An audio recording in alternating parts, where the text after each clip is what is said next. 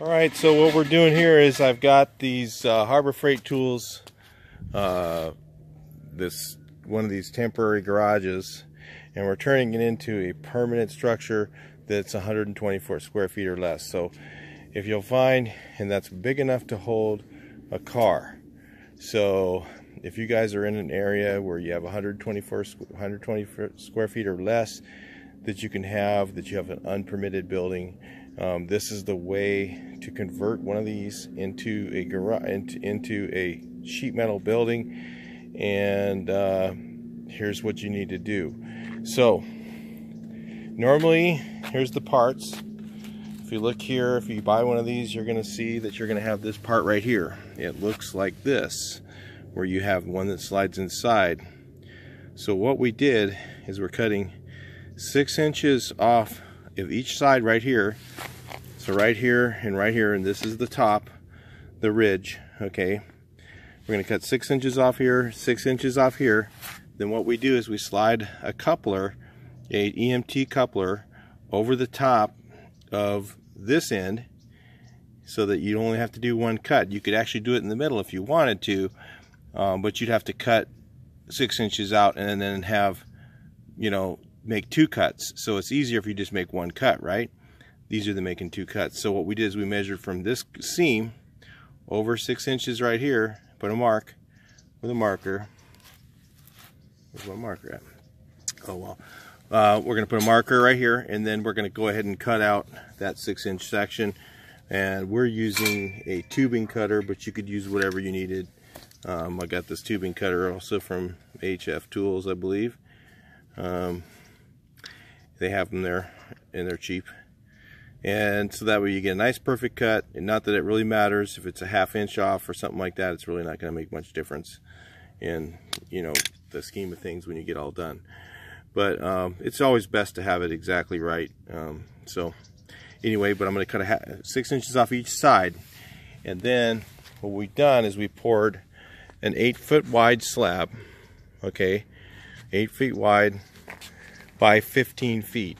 So from 15 feet from here to here is 15 feet. So if you go 8 by 15, that makes exactly 120 square feet. And what you're going to do is you're going to put your poles and mount them right to here. So as we go, I'm going to do a series of videos on this to show you how that we're going to do this, and hopefully we'll learn from our mistakes and show you guys, so that at the end of this video you'll be able to see, this is going to be a series of videos all linked together.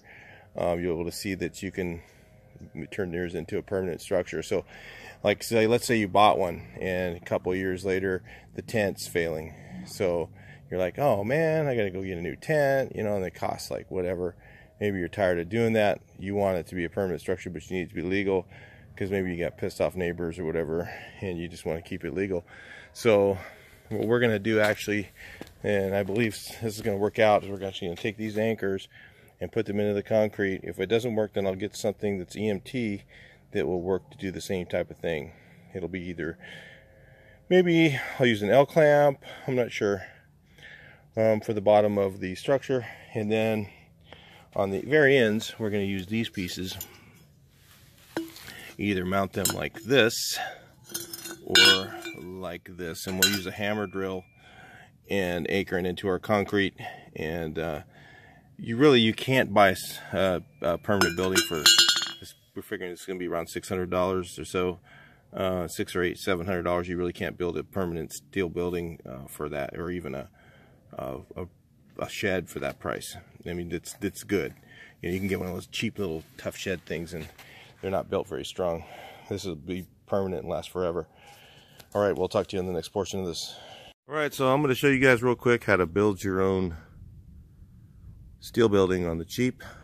Maybe you don't want to spend a lot of money, but you'd like to have a garage. That's what I'm doing here. In our city, you can have up to 120 square feet that you don't need a permit if you don't have power in it. So they call it a shed, but you can make it a garage size. So what I'm doing is I'm going 8 feet by 15 feet and I poured a slab. Okay, crappy slab, but it doesn't matter.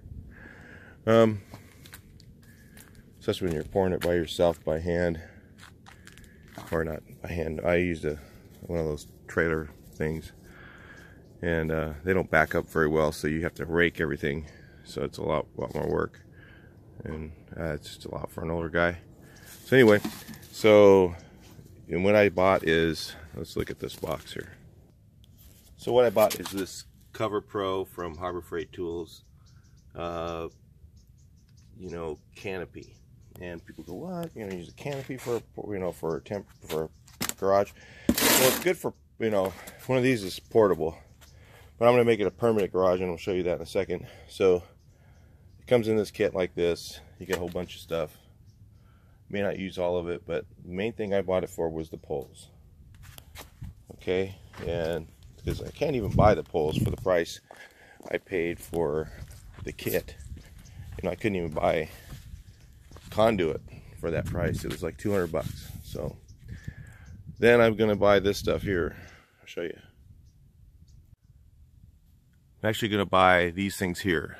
These are called PBR panels. So it comes in a 3-foot section, and it goes from here to there. So let's take a look. They have it in 16-foot lengths. So I'll have to cut a foot off to be under, to be in legal. And what I'm doing is I'm also modifying the frame, and I'll show you that. So I'm gonna get these PBR panels. They had these at Home Depot for about 50 bucks a piece, but I found them on Craigslist. The guy has them for 40, brand new. And I'm gonna get them from him. Maybe I'll get them from him last when I ordered that many of them, because I got to do two of these buildings. So these buildings come, or these temporary garages come in 10 by 17. Okay, so that's obviously bigger than this slab is. And they kind of have a tilted wall. And I really didn't want a tilted wall, because then I'd be at like 6 feet wide at the top. And I might be putting a van in here. So what I'm looking at here is making the walls go straight up and down. So what I figured out is that these are EMT connectors. Okay, so what I did is I shortened it at this seam right here. See where this is right here? The seam. There was a seam there. It was kind of like this. And I screwed these together where they just supposed to just slide together for temporary shelters. But this I screwed together so it's easier to manage. And I'm gonna have it be stronger that way. And so I just shortened. All I did was cut from here 6 inches over, and I put a slip-on EMT connector on here on the other end, right there. Okay, because it's easier. And then what I'm going to do is I'm going to set my footings up down here. So this first pole goes into the ground like this. I'm going to get some redheads. I'm going to shoot those into the ground, into the concrete. Hopefully this concrete is dry enough. I don't know if it'll work quite this early. But I'm going to shoot those into the ground. Go ahead and put some redheads in there. And these are going to go this way. And then in the middle, that's what comes in the kit, okay? In the middle section, there's these. So at the two far ends, I'm going to shoot those into the ground, and I'm actually going to put these ones this direction in the back so that they aren't conflicting with the car going inside of it, if that's what you're trying to do. And then these go in the middle. I'll put those redheads in the ground. Now what I found is when I put these things on here, it can be easily bent. These can be bent. These poles can be bent to fit in that 8-foot section. So if that's what you're trying to do, stay in code, which I highly recommend. If you some areas are 100 square feet, some areas 120. If you can do 120 square feet, then you'll get this done no problem. And So I'll bend them in and I'll put them in their footings where they're supposed to go. And then what I'm going to do is get my PBR panels, start in the top, because you want to do your top piece like that, and then I'll be putting the PBR panels on. So anyway, I'm going to do a series of videos on this, so you guys can search the channel and you'll find more on this if you're interested in doing it. Alright, so that's what I'm doing, and I'll talk to you in the next video. Alright, so I'm going to show you guys how to install a concrete anchor. Things you need are the anchors. I get these red heads here, right here. I also have Hiltis. They're a little more expensive. Pretty much the same damn thing. I don't know. Maybe they're better. I don't know. But and you use your concrete to be pretty well cured. This one's okay. It's, you know, it's been over a week, but it's still kind of green. So then what I do is so for these things, I'm just gonna go ahead and, they need a hammer drill, which I got this from Harbor Freight Tools. Had this thing a little while. And some hammer drill bits, and it comes with some of them, but they have these little packets of bits like that right there for like 10 bucks. Just buy one of those because it'll have the right sizes. I think the other ones are metric. So so for a 3/8 anchor, some places say that you need a 7/16 bit, but I used a 3/8 bit. So probably the same for 1/4 inch and 1/2 inch. I think you just need the drill size that's the same, and you want it to be fairly tight, and I'll show you how it works. So for this project, what I'm going to do is I'm actually going to just use the pole to line up, because I just want it to line up to the edge. I don't want to be too close to the edge here. So, and then I just go ahead and hammer drill it.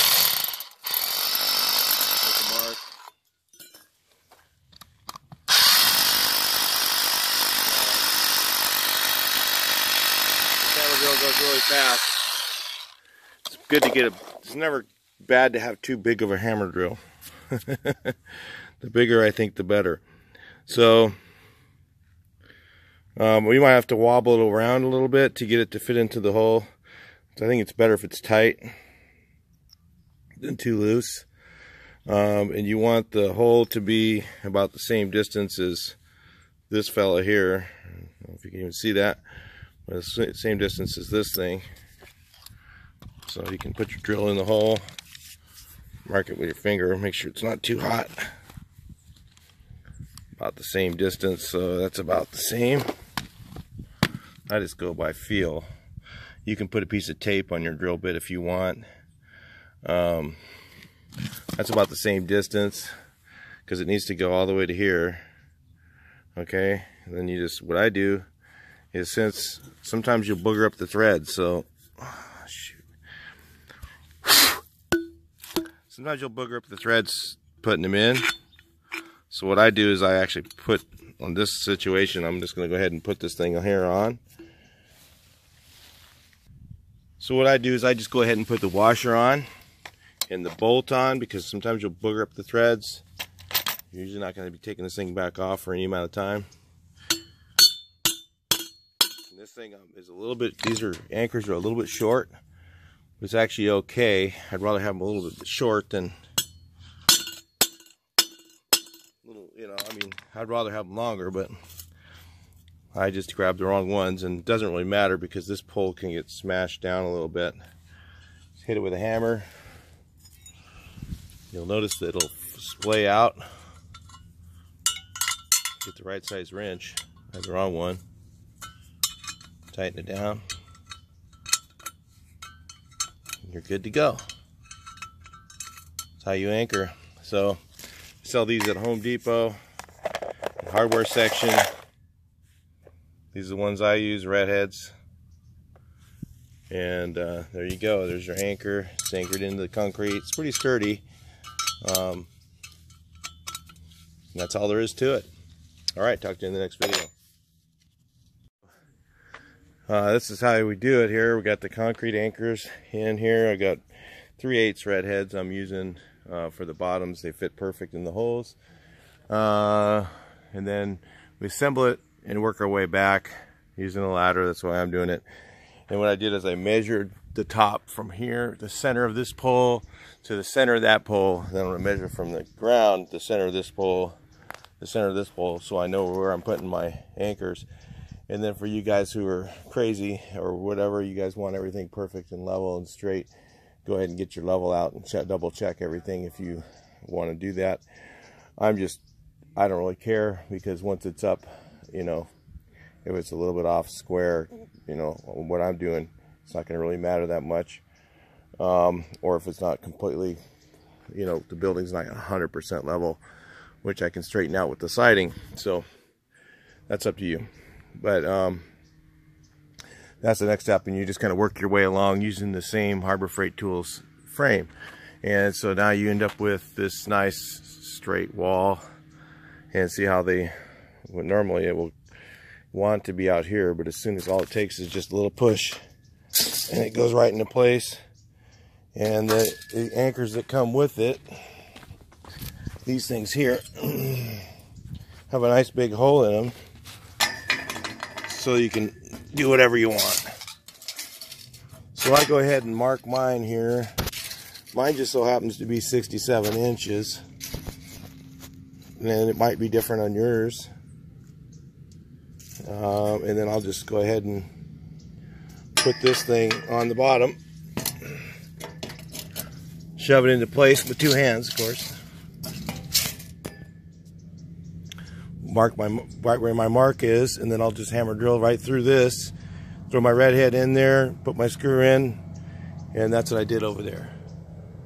Alright, and I'm just going to put one anchor per base, one hole. I mean, I have a big steel building and it's only got 8 anchors in it, and this is going to have 8 anchors in it. So and they're 1/2 inch, and it's a lot bigger building than this is. So, and I've had 80-mile-an-hour winds and it didn't blow over. So anyway, let's hope that this one's as strong. I don't know if it will be or not. We'll see at the end, and stay tuned.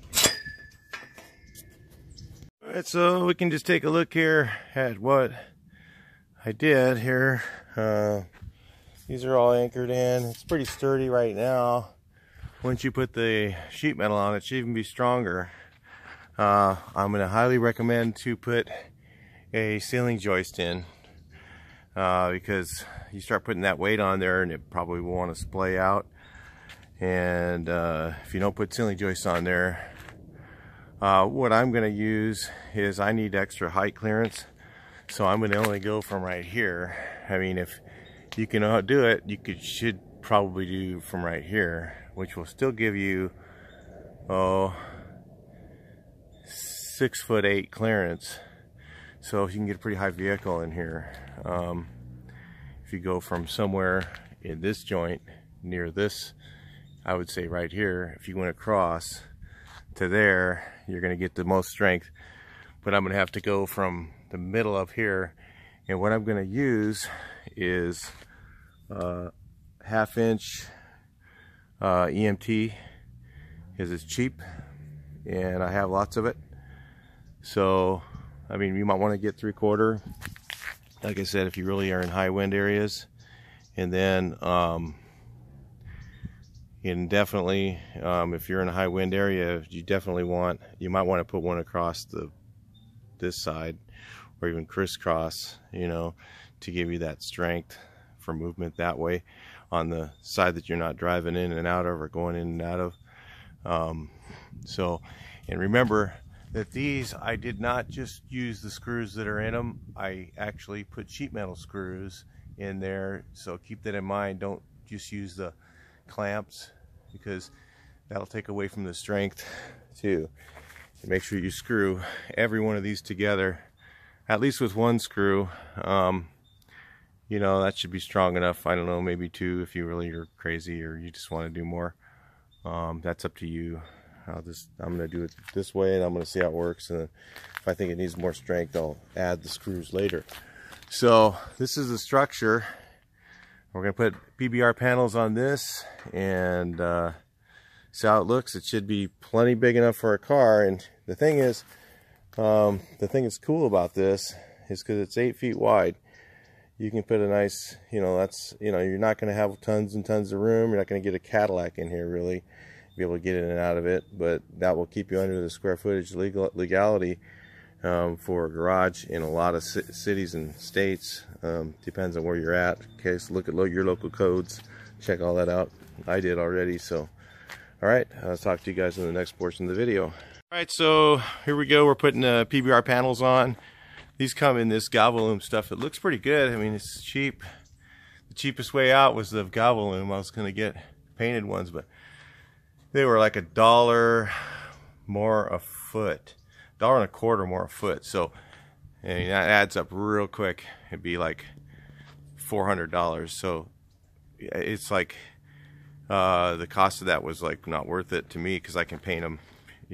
This is actually, I don't know what kind of galvanized this is. It's Galvalume. It looks different than regular galvanized, but it doesn't look quite like, paint lock galvanized. So I don't know. I'll have to do a paint sample on it, see if it sticks. But we go ahead and just put the screws in down here in the middle, put them in the flat areas. Here, we'll put one here after we put this panel underneath, and that's the tricky part, is actually doing the sides. The roof part's easiest. And so you could even make just an awning if you wanted to with this, but I really wouldn't trust it because this thing, without the sides, it's a bit rickety. But once you get the sides in there and the end, it should be pretty rigid. And then we're going to add some supports as needed.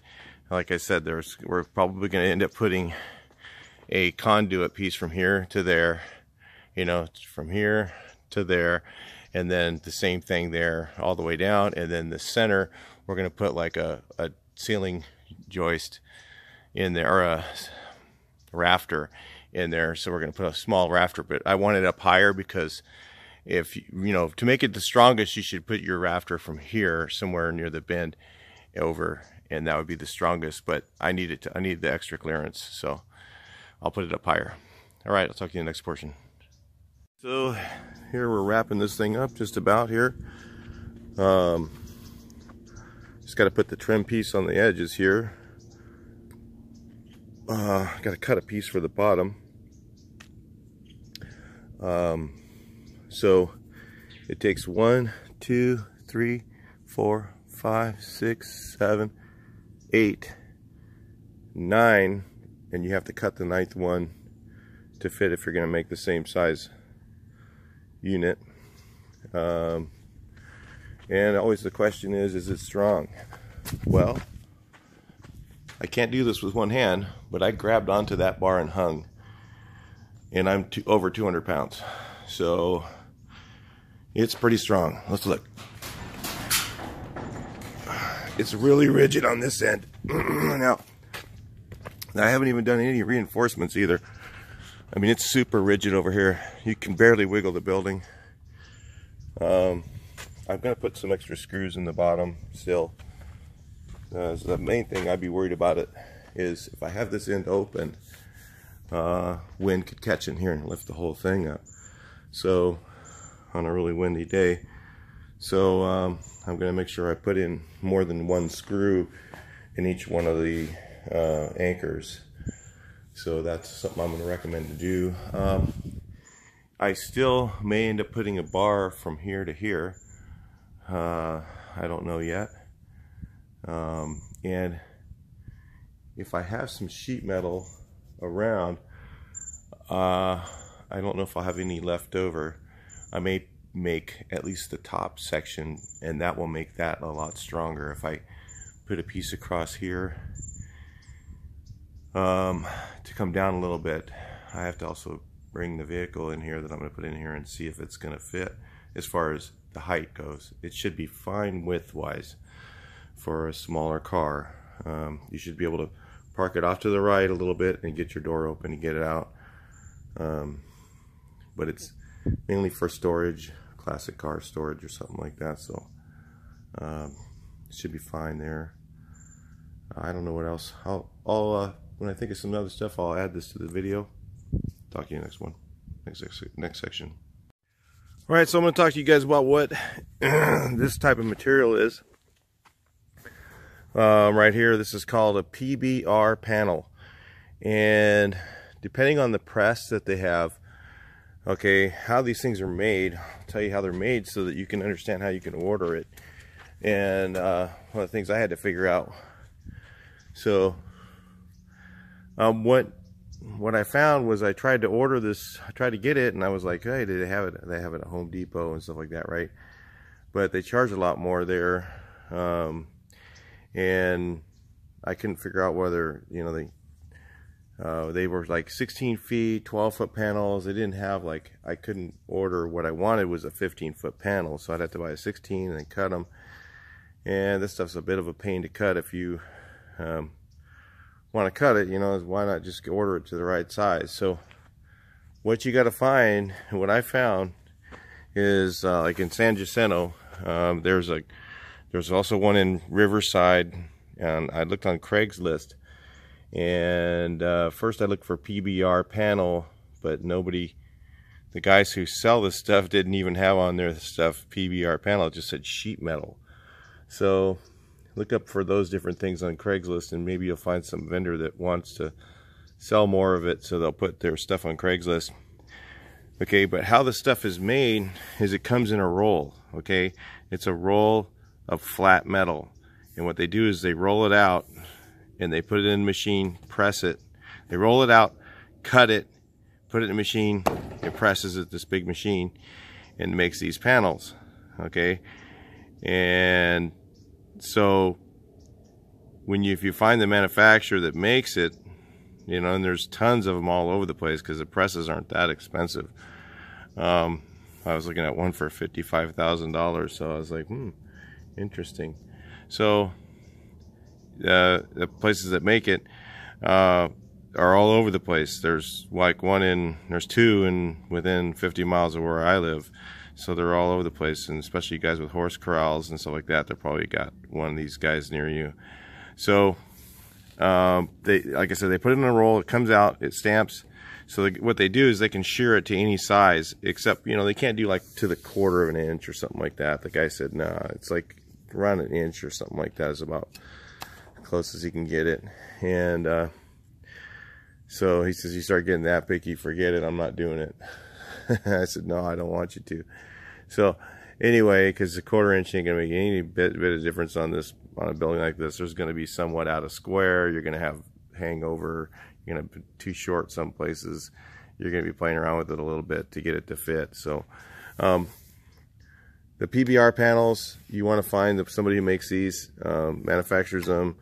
They stack them up for you. They'll put them on a pallet, and then you have to go and you can go pick them up, or some of the places actually deliver, and they charge, of course, for that. So anyway, that's what those things are. That's what that sheet metal is called. So when you try and find it, I did find that depending on the press, there's a difference. This is different, some of them.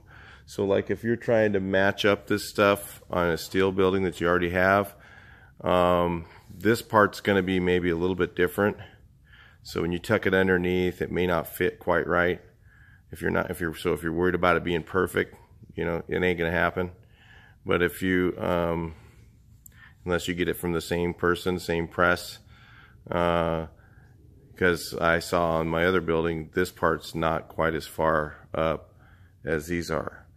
So I don't know if it's just this manufacturer that I got this from, but you know, if you tucked it underneath, you're not going to really notice. So I don't know what the big fuss is about. So I'll just tell you that, you know, it may not look quite like this, where they're tucked underneath nice and tight.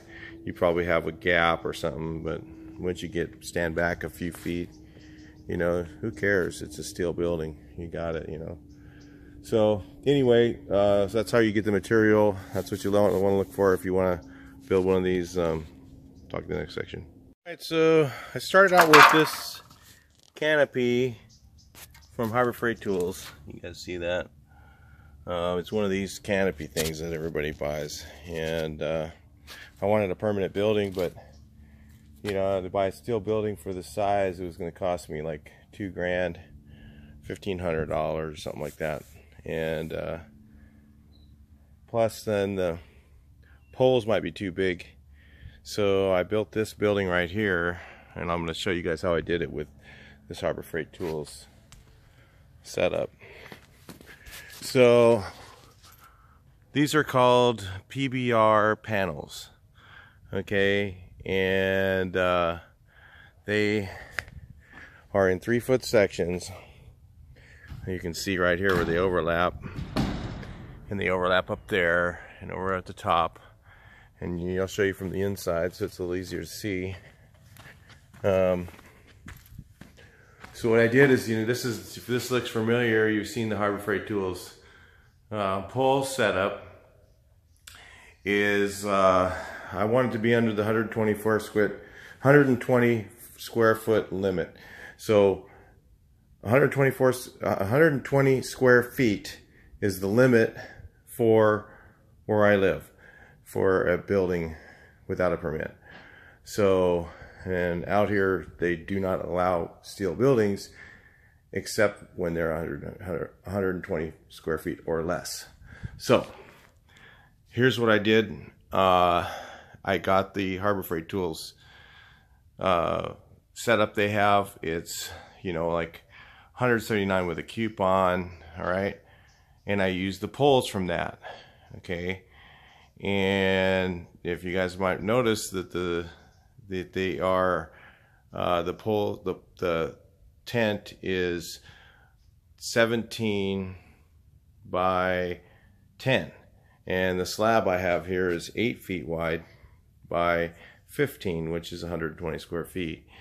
And the reason I wanted this is because I'd have it wouldn't take up a lot of my space. Those other ones are a little wider. If I bought a steel building, plus it's a lot cheaper to do it this way. And yeah, it's really sturdy. Here's it wouldn't fall over. I don't think you could blow it over unless you had like 100+ mile-an-hour winds. Then I think almost anything could blow over. But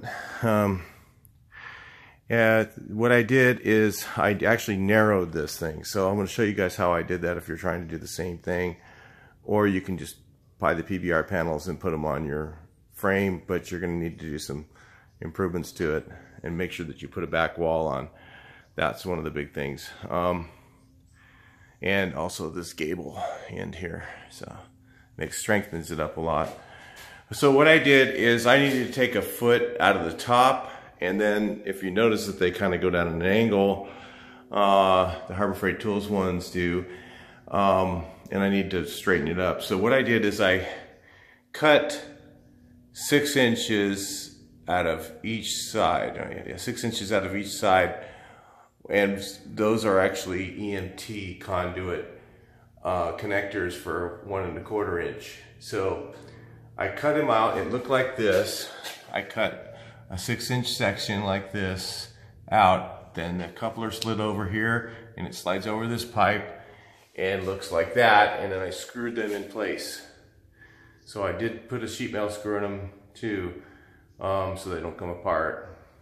All right, on all the things. So that narrowed it a foot at the top. And then, if you look here, it's pretty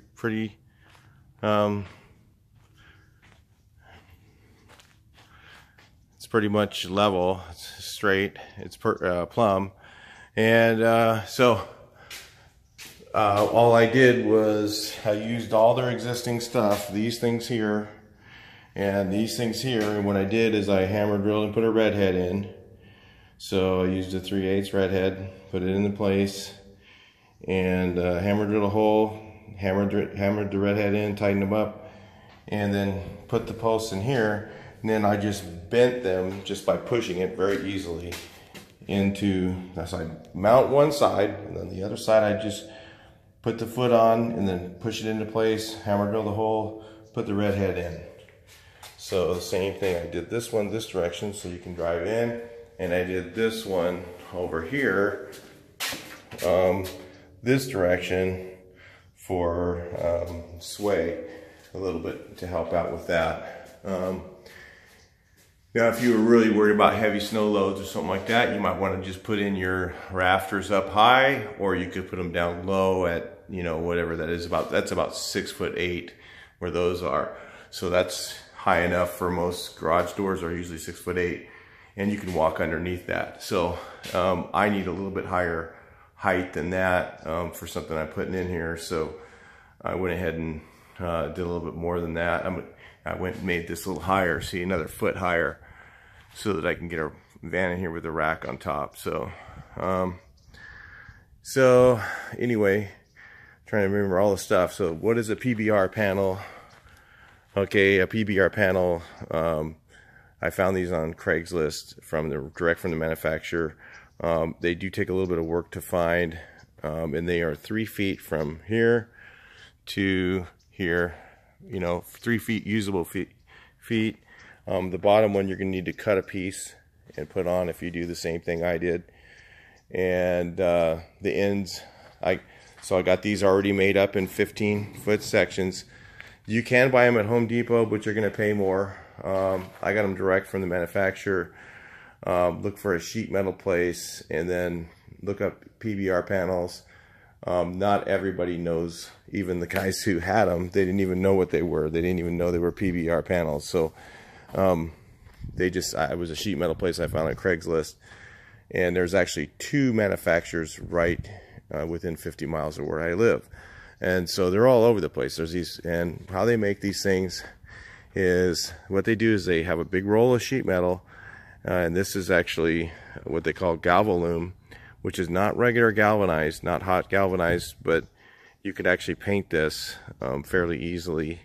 What they do is they take this roll of sheet metal, and then they have a big machine that stamps it. So they take a roll, they cut out they lay out a section, cut it to the right length. So they'll cut it right to 15, 14, 16, 12, whatever you tell them. If you get it directly from them, if you get it from Home Depot, they're only going to say, "Oh, we can only order 16s." So you'll get something a little bit different if you go direct to the manufacturer. They can make it to whatever length you want. They cut it, they shear it, and then stamp it. So then it's exactly the right length. So I got mine right to 15 feet.